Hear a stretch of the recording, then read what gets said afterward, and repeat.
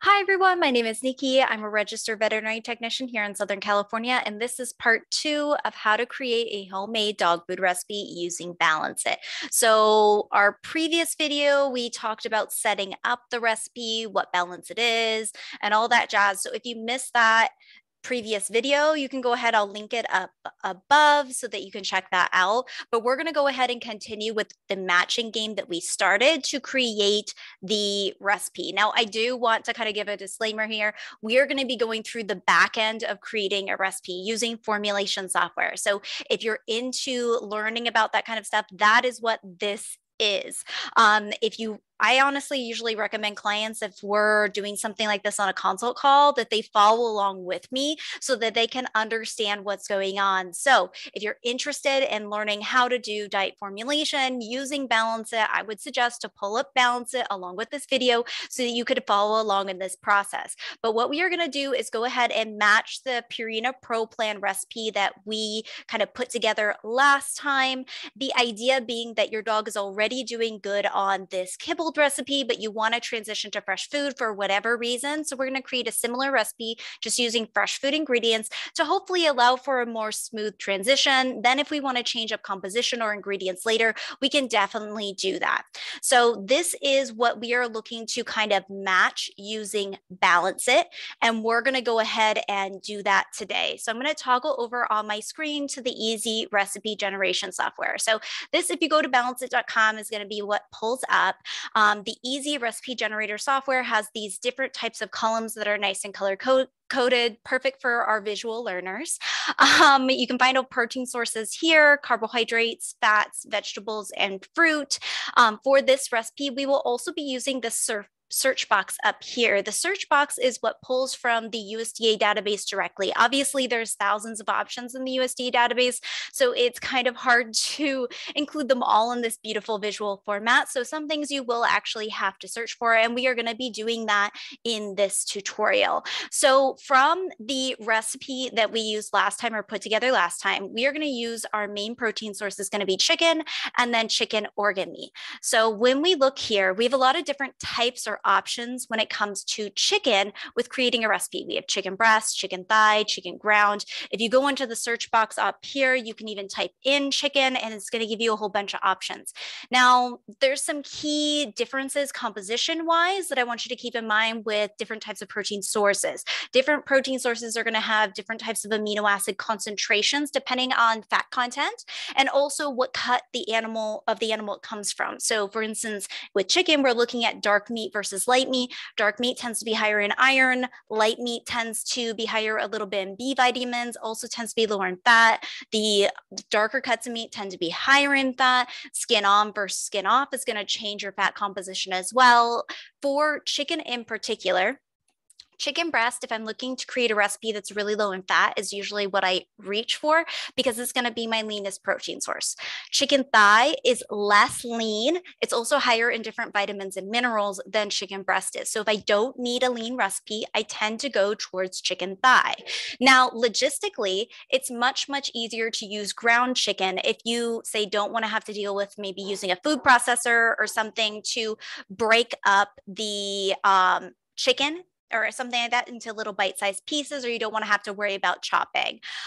So ground chicken can be an option. However, composition-wise, grocers tend to change a lot on their ground chicken. So some grocers will have it really lean, other ones it'll be really fatty.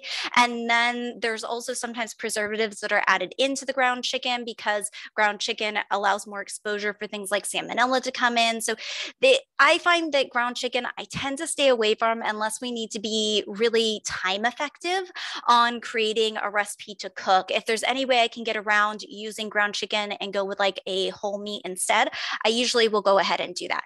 Now, as far as chicken breast versus thigh, skin on versus skin off, you would skin on it's going to be higher in fat, but also the skin itself is going to be high in essential fatty acid called linoleic acid. So linoleic acid is found in the skin of poultry. So if you need or you want to get your linoleic acid from the meat itself rather than adding on additional oils, which is what we're actually going to do in this recipe, you may want to actually go and do a search up in your USD database for chicken thighs with the skin on. The one thing that I will say that's kind of a logistical nightmare, if you've ever gone to your grocery stores in the US, you know that all the skin on chicken all has bone in it. That means that you're going to actually have to debone it in order to feed it to your dog, because you can't feed your dog cooked bones. That's dangerous. So you're going to have to debone it at some point. For me, because I have bigger dogs, deboning a whole bunch of chicken thigh is just, it takes a lot of time, and I'm not really looking to do that. I'd probably rather use an oil instead. That, and I can have more control over the oil being cold versus being heated, and processing method in that sense. But it's your choice of which one you want to go. If you need a really cost-effective recipe, a lot of times using chicken thigh with the skin on is going to be the most cost-effective way to get chicken within a recipe. You'll just have to debone it, which is going to be frustrating. But for this recipe itself, since we have a recipe that is higher in fat, we're going to go ahead and choose chicken thigh, especially since we already have a oil that is high in linoleic acid. So we'll probably meet that requirement in other places. We don't necessarily need to get it with our chicken. So I'm going to pick chicken thigh here. Now, for our other main protein source, we had chicken byproducts within the diet, but we're choosing instead chicken organ meats, which is what byproducts are. Now, chicken organ meats within the USD database, we have chicken liver, we have chicken heart, and they come in different forms. I usually use the simmered one because it's going to be lower in fat than the pan fried one, just because I like to keep the recipes not too crazy high in fat. So I'll choose chicken liver. You can also search on here for chicken heart. So chicken heart is on here as well, and those can be simmered within your recipe. I find that both chicken heart, when you simmer it, it tends to be nice and moist. Same with the chicken liver. It's not very tough or anything like that, and you probably need to grind it up afterwards. Other things that we had in our recipe, if we look over as far as ingredients, carbohydrates, we were going to use either brown rice, a wheat pasta, or wheat bread. So we're going to go ahead and find brown rice on here. And then we're going to use a wheat pasta. The reason why I'm choosing pasta over bread is just because I find that it's more palatable for some dogs. Some dogs do prefer bread, but the ideal, or at least the nutrition between the two, isn't significantly different. They're both a wheat-based product. Now, let's toggle over to our recipe again. Our oils, we wanted to use a safflower oil, and then Nordic Naturals, which is our source of omega-3 fatty acids. So Nordic Naturals omega-3 PET, and then we're going to find safflower oil on here, toggle back. And then our secondary proteins, which are going to be smaller portions of our recipe, are hard-boiled egg and some type of vitamin D, omega-3 fatty acid rich fish. So I'm going to go ahead and do a hard-boiled egg and salmon. You can choose whole egg. The only thing, or the reason why I don't usually use whole egg within a recipe, is because it tends to be higher in fat, and eggs are already high in fat. So I like to kind of keep them lean, and I go with hard-boiled eggs. So I'm going to search the USD database again. And if I put in hard boiled, it's going to come up with hard boiled eggs. I use the BalanceIT version because it's been adjusted for the cooking process a little bit more. Then finally, we're going to add in the fish. So we can go on here and find salmon. And then we can start by creating our recipe. So it's really that simple if you want it to be as far as getting your first recipe. So you press create dog recipe. And then it's going to come up with different compositions. Now we are going to take it a step further. So this will give you balanced recipes, but it's not going to be the same composition as necessarily what you saw with the Purina Pro Plan. So this one was 26% protein, 38% fat, 36% carbohydrates. If we look at these different compositions, using the same ingredients doesn't necessarily mean that the composition is the same. And I'll go ahead and just show you guys that real quick before we move further. So if we look at C nutrient profile, it's going to show us that this recipe is 33% protein, 52% fat, and 14% carbs. Versus if I click out and go over to see nutrient profile here, this is a high carb recipe.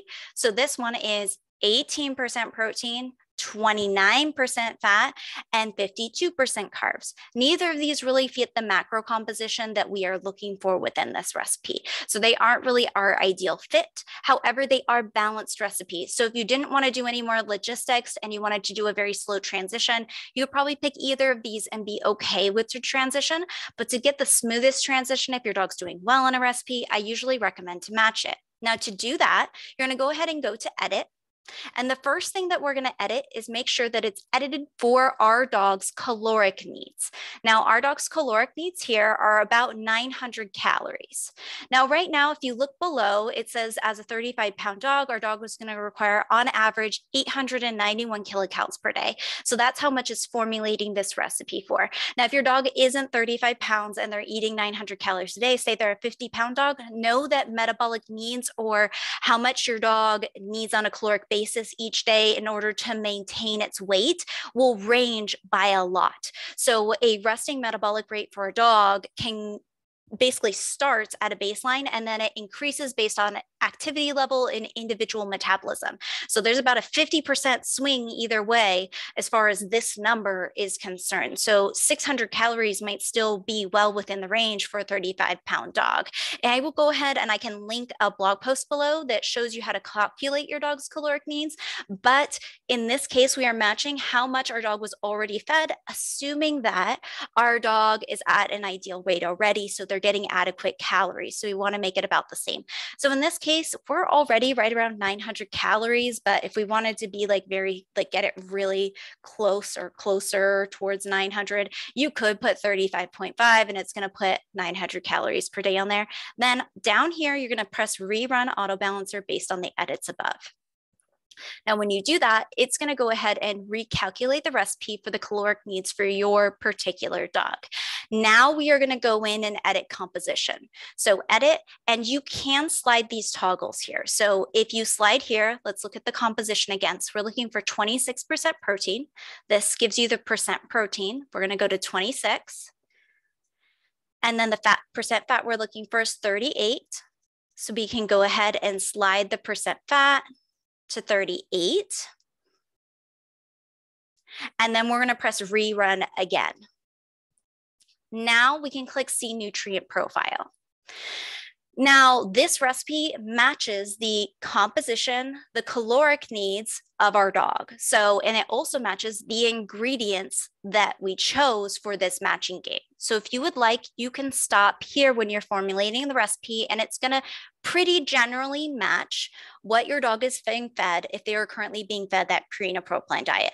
Now, personally, I don't like weird numbers. Like I know some people don't mind 7/8 of a teaspoon, but for me, 7/8 of a teaspoon is very difficult to measure. So if you're like me and you don't want to have to deal with weird measurements like that, and you prefer it to be rounded, you can actually go in and edit it more. The other thing to keep in mind is that this, when it recalculated, went above 900 calories per day. So it recalculated at 955. That might be too high for your dog. So you may need to make adjustments based on that. So I'm going to go in and actually edit individual ingredients. Now, this can work out great, or you can completely mess up your recipe and you're going to have to start all over. So when you go into here, you can press advanced option, edit ingredient amounts manually. Then you're going to go in and change your individual ingredient amounts. So I don't want to have to deal with 3/8 of chicken thigh. That's just not going to be something that I can measure with. You can measure it in grams, which would be much easier, but I like nice rounded numbers. It's just like a pet peeve of mine. So I'm going to put 2. On here for liver, I'm going to go ahead and probably decrease the amount of liver within the recipe. I find in general that BalanceIT tends to go high on organ meats, and most dogs do well with a little bit lower within their diet. As far as classification goes on organ meats, liver is a secreting organ, so it's going to tend to be a little higher in things like vitamin A, copper, and other vitamins and minerals in comparison to heart. Heart is going to be really high in things like B vitamins and certain amino acids. It's almost like a muscle meat rather than an organ meat, even though it's technically an organ. So I'm going to actually put the heart higher within this recipe. Then for hard-boiled eggs, that's just a general thing to know with hard-boiled eggs. 50 grams is going to give you 1 large egg. So whenever I make recipes, I tend to round it out on some way to be like half an egg or a quarter of an egg or a whole egg, just to make it easier on me when I'm creating my recipes. 50 grams is going to be 1.75 ounces. So if you wanted 1 egg within your recipe, you're going to do 1.75 ounces. Now with salmon tends to be very high in vitamin D. I like to keep salmon a little bit on the lower end. I want it as a source of omega-3 fatty acids. It's a great source of protein and also certain B vitamins. That's great. That's why we want it in the recipe, but you don't really need it very high. So this is about at 1.5 ounces. I'm going to go ahead and decrease it to about an ounce. Then over here on brown rice and the spaghetti, I don't mind that it's on 1 cup here, but I do know that one, this recipe was a little bit too high already in calories, and two, we already increased the amount of protein within the recipe as far as this chicken thigh. So I'm probably going to want to decrease somewhere as far as carbohydrates. So I'm going to decrease the spaghetti and make it 3/4 of a cup instead of 1 cup. Now over here on the oils, I tend to find that BalanceIT goes pretty high on oil. Instead of using different things like using the organ meats or using the protein sources as the source of oil, they tend to go very high on these oils instead, which honestly, it can be a cost thing for some people, but for me, I rather kind of do a moderate ground of a whole bunch of things being high rather than just one category. So each 5 mils of Nordic Naturals is 1 teaspoon. So if you want something that's easy to measure, 1.5 teaspoons is going to be 7.5. That's going to be probably easier to measure than 9 3/8 of a milliliter. That's going to be near impossible to measure. So I'd round it out for yourself. If you choose the small breed dog Nordic Naturals, it does come with a dropper that measures by mils. But if you do have a larger breed dog, like we're making a recipe for 900 calories, which is probably a medium to a large breed dog, you're not going to be getting the small breed dog dropper of Nordic Naturals. You're going to get the big one, and it's going to need to be measured in probably teaspoons or by weight. Now, as far as safflower oil is concerned, we're just going to round this. So I'm going to go to 1.5 here to make it easy again to measure. So we're going to keep these at a 1-to-1 ratio. Now I'm going to go ahead and click Rerun Auto Balancer based on edits and see nutrient profile again. Now, with this new recipe that we've created, it's closer to the 900. It's a little lower. So if you do want your dog to be like right on the dot as far as 900 calories per day, perfectly there, then we can go ahead and increase our values a little bit. But as far as composition, it's right on what we're looking for with our recipe. So 28, 36, 36. This one's 26, 38, 36. It's pretty similar, and our calories are pretty similar. We could probably go a little bit higher. Now, the other things that I wanted to show you within this recipe, other than finagling with it so that it's exactly perfect, because that's what OCD makes me do sometimes, is that you can actually get very specific nutritional information on this printout or on this sheet here. So the first thing is it's going to actually on the bottom tell you how much BalanceIT you're going to add. So this is the BalanceIT Canine. This is the black labeled one that we talked about. If we want the white labeled one, which is the BalanceIT Plus, I will show you after I get out of the screen where to find that, because it's not on the screen and they are different amounts. The other thing that you can do if you are looking at BalanceIT and you want more information, say you want to know how many deficiencies are within a recipe, you can say, go up here and say see without supplement, and then scroll down. And these are all the essential amino acids, vitamins, minerals, fats that dog needs. And you can see that this recipe, if you provide no supplementation, is going to need choline, calcium, copper, iodine, phosphorus, potassium, and zinc. So it has multiple deficiencies. It's about 7. Now, if you didn't have any organ meat in this recipe, it would probably have close to 16. So that organ meat is actually filling in a lot as far as nutritional needs for your dog. If you wanted to make a minimally supplemented recipe, you would probably need either a larger inclusion of organ meat, or you may need different ingredients altogether. So you might need to actually add on chicken gizzard as well to this recipe, or add on chicken giblets. You may need some oysters, things like that would potentially make this a more minimally supplemented recipe. Now, on here, if I click away, there's another function on here to look at other supplement options. So if you look at these double arrows on the side, that is the toggle function to human supplements. Now, if you toggle it and then you click see nutrient profile again, it is going to give you the amount of different human supplements in order to balance out this recipe. So there's a adult multivitamin that's on here. We have calcium phosphate, calcium carbonate, choline, Morton light salt. People get confused on that, on why it's on there. And it's actually a source of iodine. It's not a source of sodium necessarily within that recipe. It's primarily a source of iodine. And then you're going to have a copper supplement. So multiple supplements here. This wouldn't be what I would consider a minimally supplemented recipe. Now, if you need to know how much BalanceIT Plus goes within this recipe, you're going to click the view button. Now, the view button setup isn't as visually appealing if you're like me and you like visual graphics. I usually mostly work in the C nutrient profile one because I like the visual aspect of it. But if you want more of a black and white printable version, this is actually a PDF. So if you go to the bottom, there's a little print button, and then it'll have all of the ingredient amounts and then the supplements. So we're still on the human supplements on here. It's going to have directions on kind of how to prepare things and put everything together. It's going to have your nutrition facts. And then if you look in this little part below, so actually I need to switch it back to BalanceIT for this so that it can tell us the BalanceIT Plus.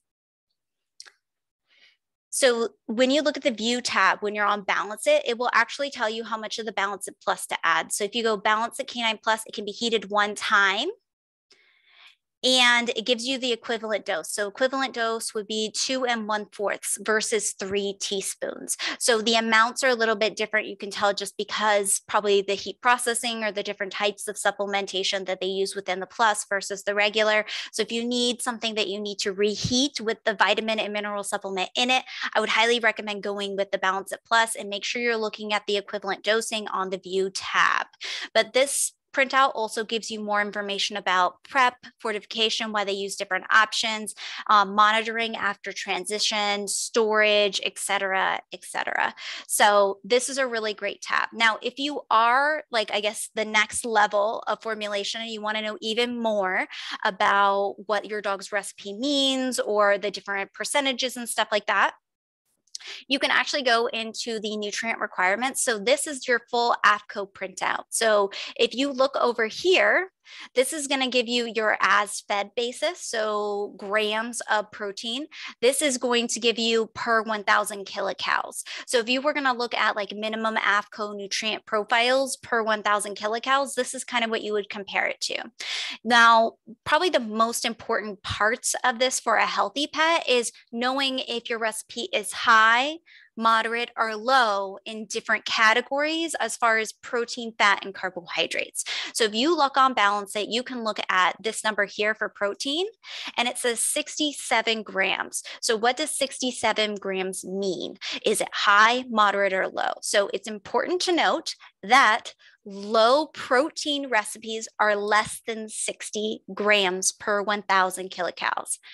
Moderate protein recipes are between 60 to 90 grams per 1,000 kilocalories, and high protein recipes are greater than 90 per 1,000 kilocalories. Now, knowing if your dog needs a low, moderate, or high protein recipe honestly depends on your dog's nutritional needs and their lifestyle. And I can link a blog post talking about activity level and different life stages and stuff like that. So you can kind of look to see if, even though your dog's doing well on this recipe right now, maybe how you might optimize it in the future for your dog's particular nutritional needs.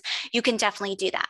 Now, if we go down a little bit, you'll see total fat. So this is the fat right here. Now, fat less than 30 is considered low fat. Between 30 and 50 is considered moderate fat, and over 50 grams per 1,000 kilocalories is considered a high fat diet. So if your dog does seem to like cycle through loose stools, or you seem to notice that there's something weird going on, playing with fat content may be advised. Or if your vet has asked you to keep your dog on a low fat diet, then that's a number that you might want to be looking at. Now, the reason why you may not want to just look at these distribution percentages when you're formulating rather than looking at these gram percentages is because caloric density isn't taken into account when you look at total calories as fed as a distribution versus when you're looking at it per 1,000 kilocalories, that is actually taken into account. So this is the most accurate way to compare composition for different diets. Now, if we go slightly further down, we can find the carbohydrates within the diet. So in this diet, it is 80 8, if we want to round it up, grams of carbohydrates. Now, low carb diets are less than 50 grams, moderate are between 50 to 90, and high are greater than 90. So if we were going to classify this diet composition, this is a moderate diet across the board. It's moderate protein, moderate fat, moderate carbs. So kind of is a middle of the road diet all the way down. It's not particularly maybe optimized for a dog that is highly active. It's not for a dog that needs restrictions in certain categories due to medical conditions. This is a diet that kind of fits the average, maybe urban or suburban dog's lifestyle. So that's kind of where you look for as far as composition goes. And that is basically the end of our tutorial here as far as creating a recipe using the matching game. In the future, I will go into other recipe options. BalanceIT does have prescription diets as well, and I can show you guys how to edit and look for those. And then I know that next week I'm going to talk a little bit about monitoring, storage, setting up a meal plan, and kind of the logistical sides of a homemade diet. I honestly might break that into a couple videos depending on how long they are, because I don't want to make these too long for you guys where they're a little exhausting. But I hope this tutorial was helpful for you guys to set up your first diet. Definitely let me know in the comments below if you did find it helpful, or if you are setting up your first recipe on BalanceIT. Message me on Instagram. You can find me at Canine Health Nut and share your recipe that you've created. I'd love to see them. And of course, if this seems like it's a little bit overwhelming and you're frustrated, or you just have no idea where to start because you don't know what your dog's nutritional needs are, go ahead and message me or email me, and we can set up a time to do a chat or a consultation to talk about your dog's individual nutritional needs so that you can actually set up a recipe that's for them. But I hope that you guys had a wonderful time going through this for me. Hopefully it wasn't too confusing. If you have questions, leave them below. I'd love to answer them. And I will see you next week with the next video.